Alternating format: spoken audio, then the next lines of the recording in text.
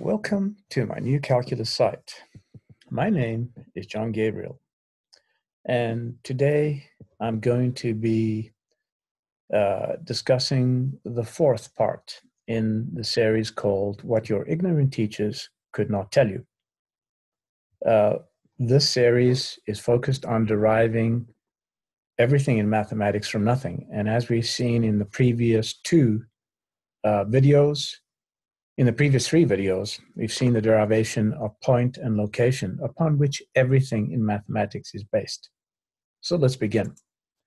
Now, there have been numerous fools in the course of the history of mathematics and its development in the mainstream. Some of the most influential are listed here: George Cantor, David Hilbert, Bertrand Russell, Wittgenstein, and Frege. And of course, the list goes on and on. And I want to tell you that a lot of these so-called academics took the ill-formed ideas of those who came before them, and instead of showing them and exposing them for being what they are, they developed more theory on those ill-formed ideas, leading to the absolute mess that we have today in mainstream academia. Okay, so the one I'm going to focus on most today is Wittgenstein, but I'd like to just quickly discuss Frege. I'm not going to spend too much time on Frege, but he was a German philosopher, if you could call him that. He was really an idiot, and I wouldn't even call him a mathematician, but at any rate, he is believed to be the father of analytic philosophy. That's not even a good expression. It's totally redundant, in my opinion, because philosophy is analytic. And this statement here, whoever wrote it, is quite revealing. It's almost like a red flag. It says, though largely ignored during his lifetime, Giuseppe Peano and Bertrand Russell introduced his work to later generations of logicians and philosophers. Now, you know, whenever somebody is ignored, that should make any student or research academic think twice. Giuseppe Peano was really the joke of Italian mathematicians. He was such a fool. He came up with that unbelievable rot called Peano axioms. And of course, Russell was a big friend of Peano's, and they often exchanged ideas and information. And both of them patted each other on the back several times. Russell, of course, was a big fan of Wittgenstein's. But let's continue just to read a few of the things here that sort of come to mind as I look at Frege. It's, you know, reading what's written here kind of gives you some depth of insight into why academics today are such assholes, or the majority of them are such assholes. But if you look at what the article has to say and what people thought of Frege, it's quite revealing that, you know, modern academics here, this is kind of striking. It says, Frege was described by his students as a highly introverted person. There's nothing wrong with that, but seldom entering into dialogue, mostly facing the blackboard while lecturing. Guess what? Any educator facing the blackboard while lecturing shouldn't be in a classroom. Though being witty and sometimes bitterly sarcastic. Being witty and sometimes bitterly sarcastic is kind of what every mainstream academic allures to, okay, or would love to be like. So they're not really witty, but they imagine that they're witty. And of course, sarcasm is the lowest form of wit. So academics are highly stupid creatures, suffering immensely from the Dunning-Kruger effect. And, you know, you have to be very, very careful when you read anything that is written by a PhD. Okay. PhDs have a special place in my book of infamy. And at any rate, Frege was an idiot. He didn't produce anything. And I'm not just saying that, it's a fact. You can go back and look at any of the works that he's written and see that nothing has actually come of it. There is nothing that one can say about Frege that stands out, except a lot of verbal diarrhea, which was produced by his acolytes and those who loved him.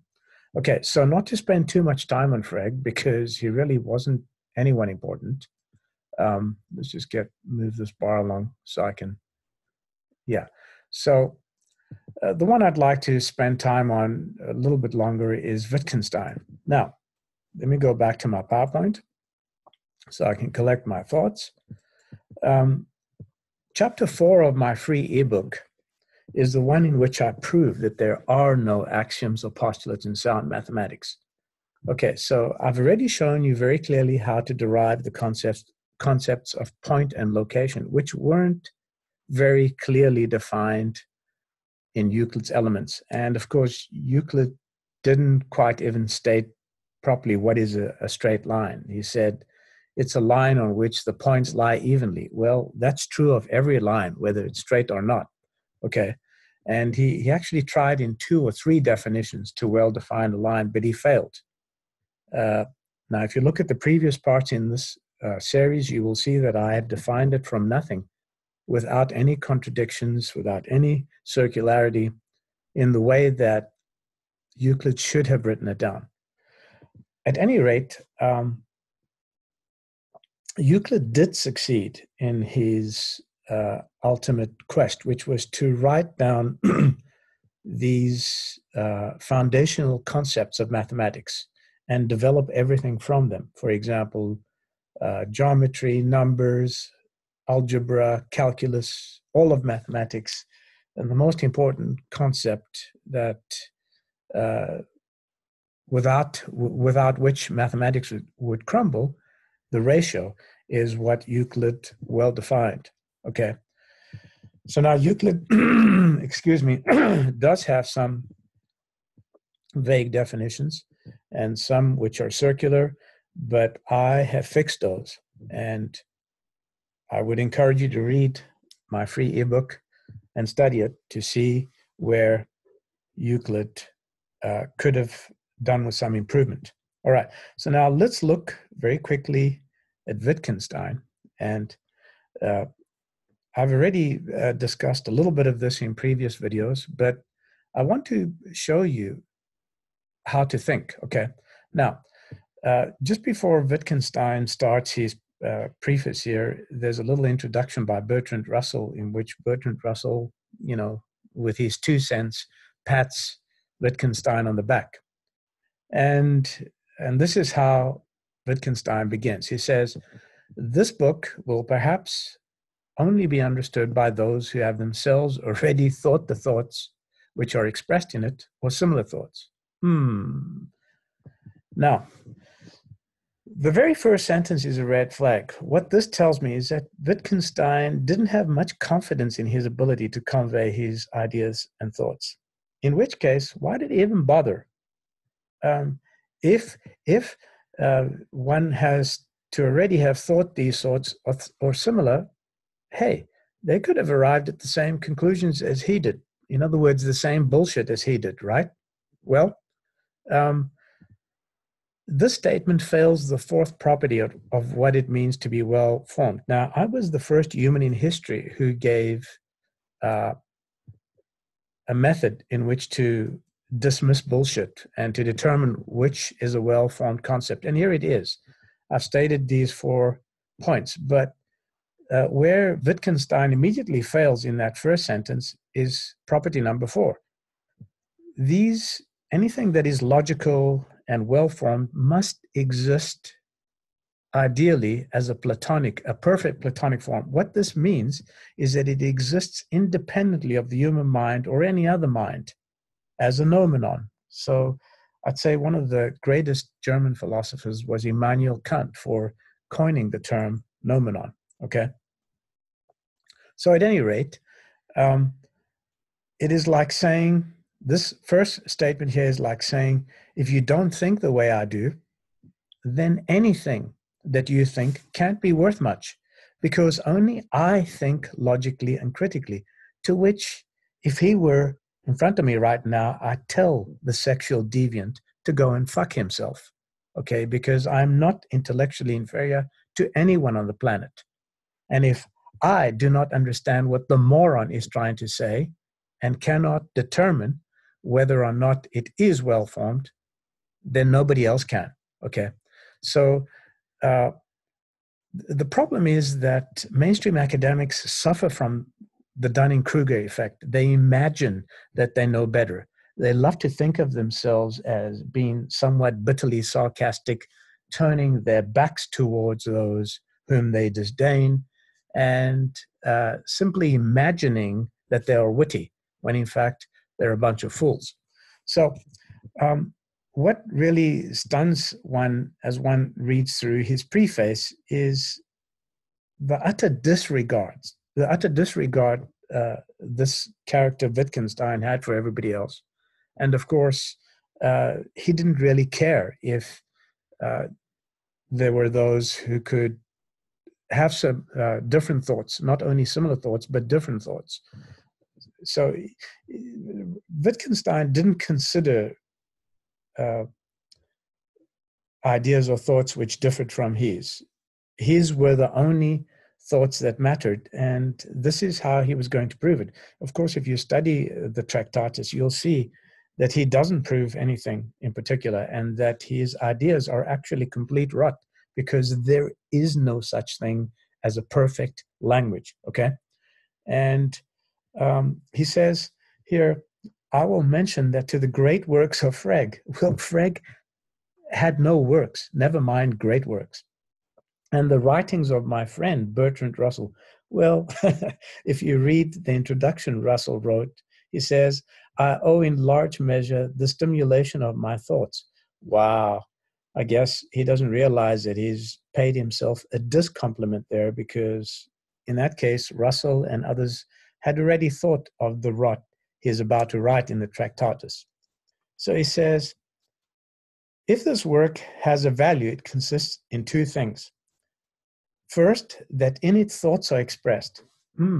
Wow, isn't that just a total redundancy? I mean, isn't that obvious? I wouldn't call that bitter sarcasm. I would call that bitter stupidity.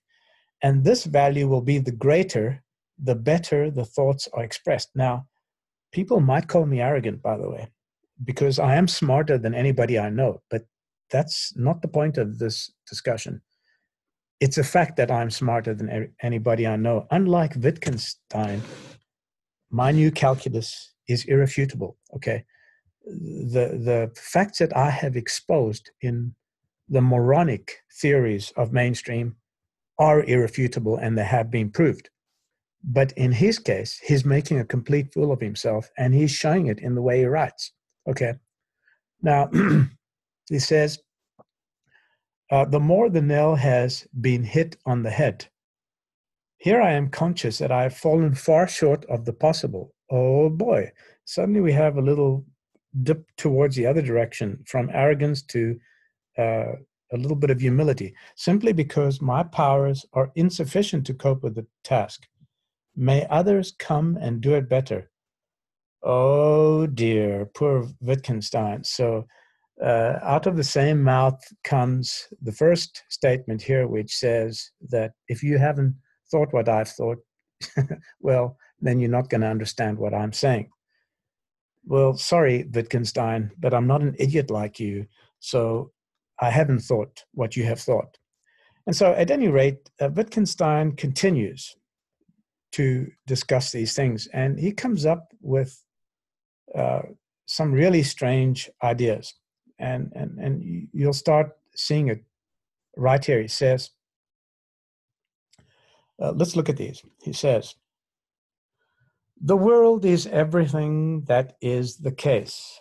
Wow, that is profoundly deep bullshit. Okay, the world is the totality of facts, not of things. The world is determined by the facts, and by these being all the facts. For the totality of facts determines both what is the case and also all that is not the case. Well, in other words, he says a lot of things here, okay? A lot of things here which actually don't say anything. They're not clear, they're ethereal, they're vague. Okay, ethereal and vague, the same thing. I don't want to go on a rant here or just mutter on things, but from these things, from these initial rantings and stutterings of Wittgenstein comes his theory of logic, okay? And of course, the basic premise is one in which Wittgenstein relates one thing or one object to another. Of course, there's nothing new to that. It's been around for a long time. It was even around before Wittgenstein. But he decides that that is the best way to form a theory of logic. Okay, so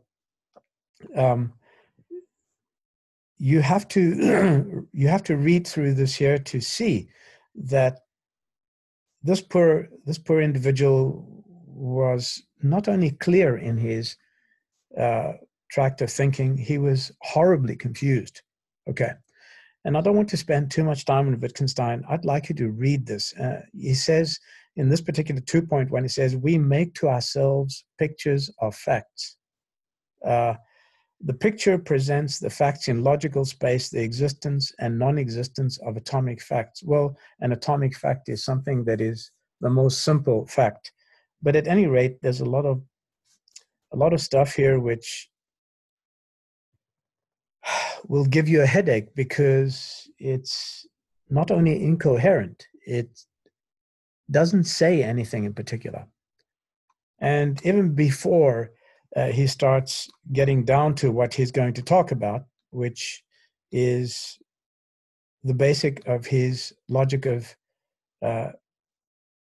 basic of his theory of logic, it leaves you wondering what on earth he can possibly come up with, which is related to all these points, okay? So I have studied this, and the first time I read this was when I was I'd say about the age of 11 or 12, but I've read it many times since then.